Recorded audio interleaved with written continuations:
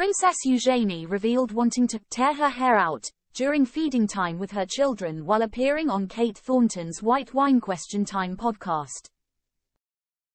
The episode, which was released on Friday, covered everything from sleepless nights with children to inspiring women.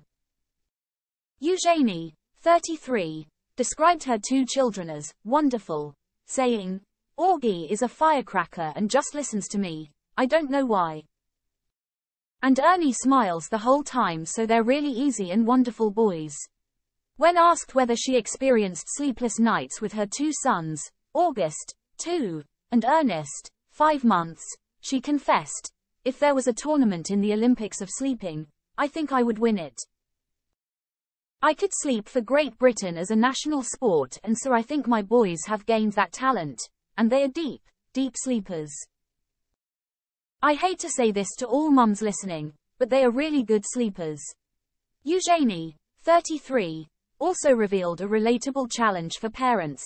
"There are other things that don't go well. Feeding times are tearing my hair out type moments, but sleep is not a problem at the moment. There's always sleep regression and things like that coming."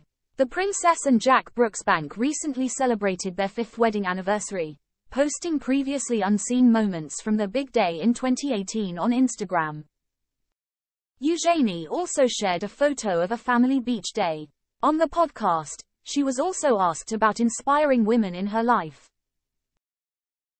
Eugenie said she lives by her mother's, the Duchess of York, example and called Queen Elizabeth one of the best people in the world.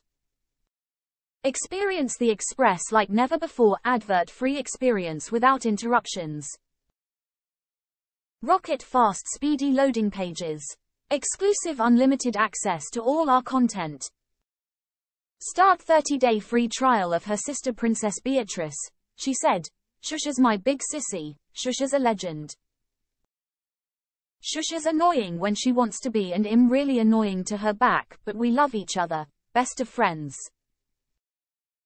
Princess Eugenie is still on maternity leave from her director role at art gallery Hauser Wirth.